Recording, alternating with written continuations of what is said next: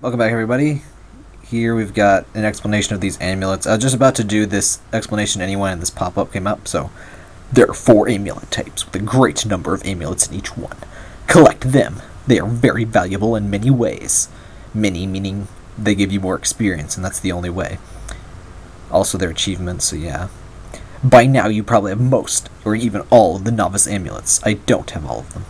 They give you a small XP reward, a really freaking small one, for doing basic tasks to get more familiar with adventuring the Labyrinth. And I like things like that to just teach you the basics. This game's really good at doing that.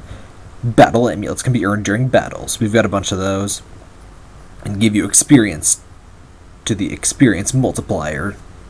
Well, they give you a bonus to the experience multiplier at the end of the battle. Journey amulets can be completed more difficult tasks or by reaching a high value for one of your stats over time. They can give you lots of experience as well as skill points. The toughest to earn, but most rewarding, are the challenge amulets. You have to reach a high level to get many skill points to even have a slight chance of getting one of these. So let's take a peek at these. These are just things you do during a single battle, like, build lots of shrines, kill lots of stuff, and you get a little bit of an experience multiplier. So those are a nice bonus. The novice things, I have half of them. I thought I did get an amplifier one. Oh well. Some of these I can't actually do yet. Like, we haven't encountered beacons yet, or shrines. Or we haven't had the ability to make triple gems either. But I'll be doing those as soon as I can. The journey amulets do stuff like... yeah, do something about epic fields. Good lord, 400 battles? Wow. I've got some for spending lots of money on certain kinds of gems. These are pretty much the easiest ones to get early on, because, I can just play through one of the early maps once or twice and just spend tons of money on those one type of gems, and I get it. So that's what I did just before now to get, I got a couple levels doing just that, so that was nice. The challenge gems are going to be a massive bitch, so I don't even look at those yet. Oh, and if you notice, this map is really friggin' giant. So I've got, like a 13 by 13 grid. I'm not sure if it's all full, but, well, I have no idea how full it is.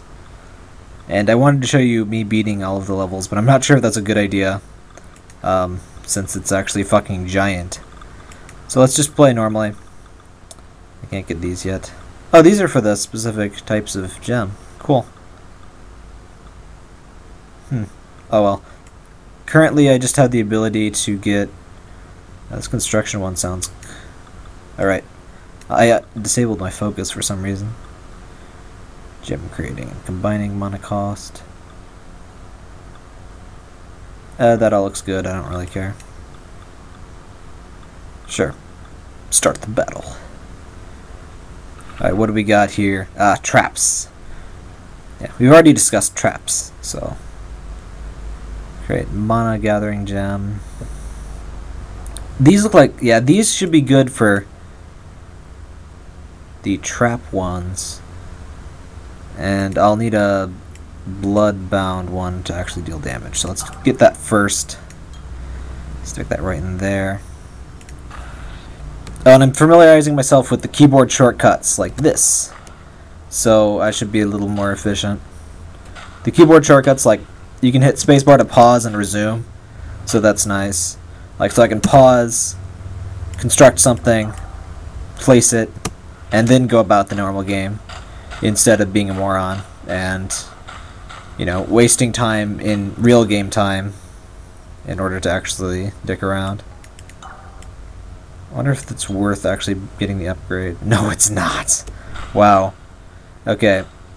Just spam the cheap mana gem thingies. Oh, and I'm a moron. I should let them go over the things, not kill them. This isn't really necessary to pause, is it? Alright. Now as they walk over these things, I should get a bunch of mana. Because the cool thing about these things is that they're based on not how much damage they do, just on each hit. So if I just spam hits with the mana damaging thingy, then I get lots of money. Or, well, mana. Which is money, kinda. Then with that, I can buy better stuff. Let's get some more. Yeah. More traps. Oops. More than I... Oh! Whoa. I definitely did not want 4 of them. Oopsie daisies. Well, let's build another trap then. You can use shift click on most things to like enter a mode where like every click, like if I hold shift and click throw a gem bomb, then every click I make after that is assumed to be throwing a gem bomb.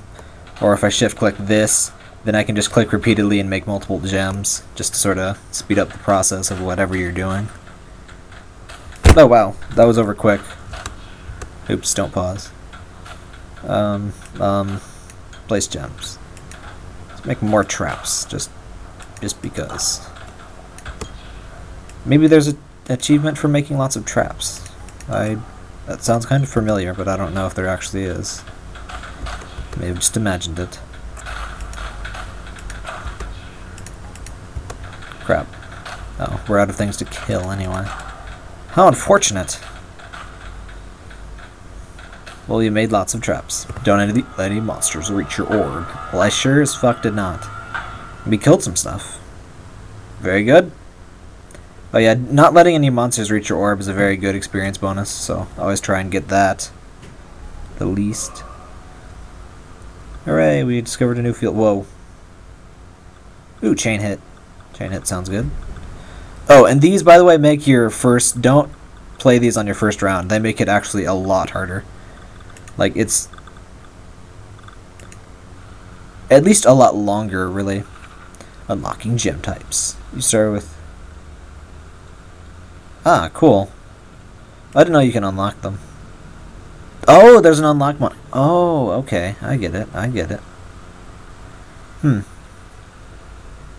want to try out these chain hit thingies, though. Oh, it looks like we need to build a maze here. Build a maze. Was never the biggest maze buildy fan person. Let's just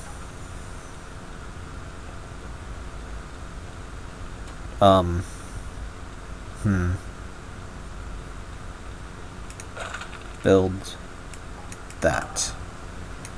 And let's hope that works. And speed it up.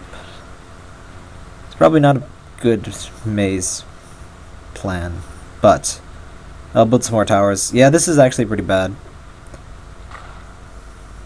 But whatever. If you want to reshape your maze, you can use gem bombs and blow up buildings. Like I could blow up some of these towers, give myself some more room to work. But I was never much of a one for building mazes in these. Whenever I play multiplayer tower defense things, I usually make my friends make the maze, and then I worry about upgrading towers or whatever. I like multiplayer tower defense things. It wouldn't, at first glance, it wouldn't be the thing you would think, would be a fun multiplayer, but so some games really pull that off well. Whoa. Oops, wrong button. Crap. Okay, so interesting thing I learned about how damage is dealt to your thing. As long as you have enough mana, you can banish enemies that hit your core thingy, your magic orb. And normal enemies have a really low mana... Oops. Shit. That's not what I intended to do. Whatever, though. It's not worth it to unbuild it. Yeah. Okay, I wanted to see what your banish cost is. Oh!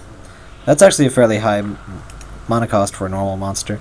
The little fast things that I always end up not being able to kill, they cost like 5 mana or something pathetic to banish, so you won't notice if a few of those hit your thing. You'll just lose the bonus you would get if you killed everything.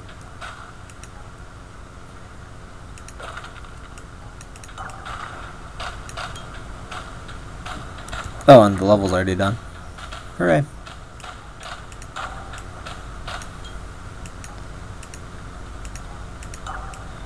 And if it seems like I'm buying unnecessary gems ever, it's because I am. Because I want those achievements for we're spending a certain amount of mana on gems.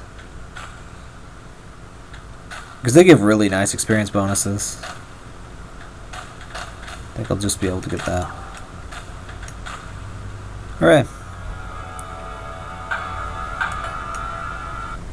Well, that was not hard. Oh, great. Ooh, leveled up. I think these are heading into like a maze direction. And let's try one of these other ones. Not a maze fan. Oh, these only cost one thing per point.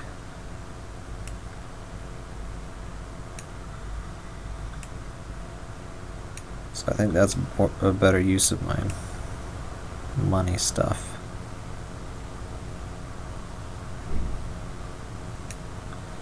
Money stuff. Alrighty. Start the battle.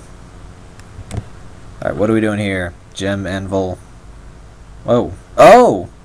I did not realize that was a clickable thing. The Gem Anvil can be used for two things. A. Duplicate any of your gem. Singular.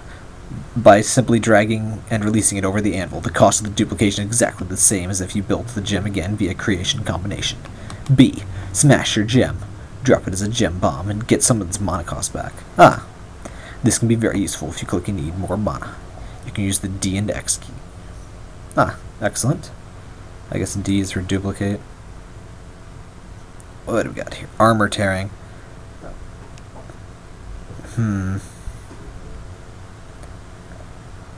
Well, I want to do...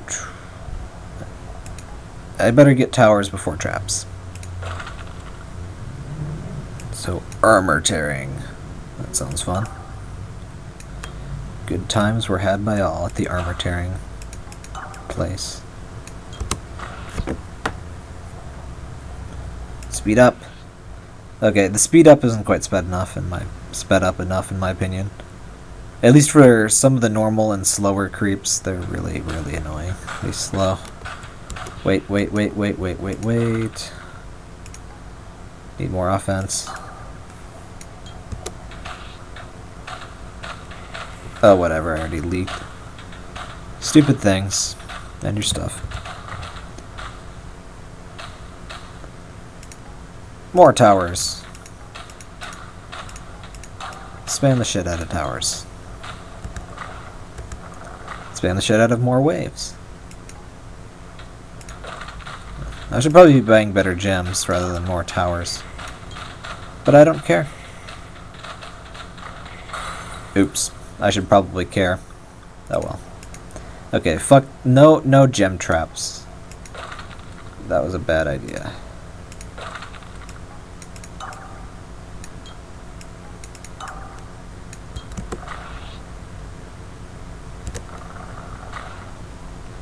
Come on! Hurry it up. Oh, you're on normal speed. I wish I could, like, disable that or something. If I want it to be slower, I will pause it. If I don't, I won't. If I need to, if I need to micromanage it, I'll pause it. Pausing isn't technically slower, it's just not going.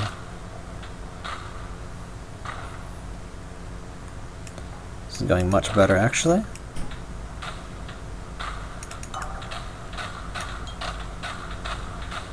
That was close. Oops. Aw, shit. It's these fuckers. Stop living. You fuckers. Oh. I hate them, but their mana cost, let's see what their mana cost is. Costs 2 banish, or 2 mana to banish, so. Ow, that kind of hurts, that kind of hurts, that kind of... I hate those little things. Alright, what are we doing here then? I guess I just need more shots. So I won't bother with making... I'll make more towers rather than... Ugh.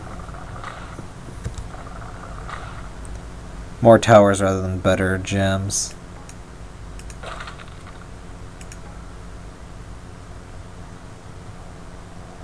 Wait, what am I doing? Hurry up, fuckers. Oh, right, it's in slow-mo. Yeah, that wasn't a good idea. Can you tell that I'm impatient yet? Oops, speaking of impatient. Okay, let's calm down. Let's calm down. Place a thing. Place another thing.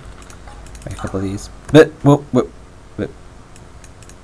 Okay, that didn't quite mean to make that many at once, but whatever, we'll deal with it. We'll deal with it. Alright. Patience is a virtue I do not have.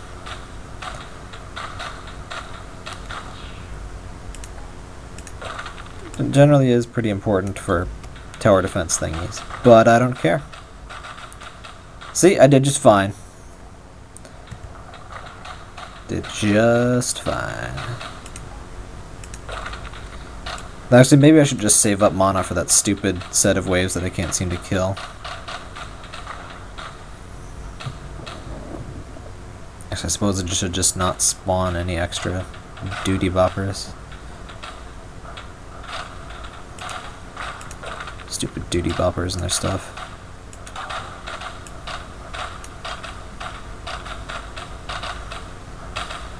That's more like it. It's a sound I like to hear. Sound of death. Crap. Uh-oh. Kill stuff better. Kill stuff better. Okay. You're killing stuff. Okay now.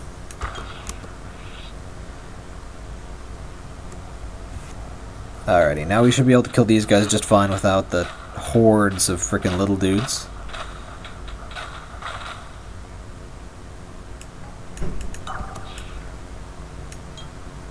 I can't combine yet, can I?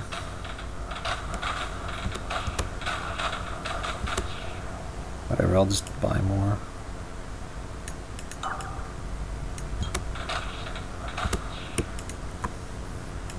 Oh yeah, and you can change the target priority of... Wait.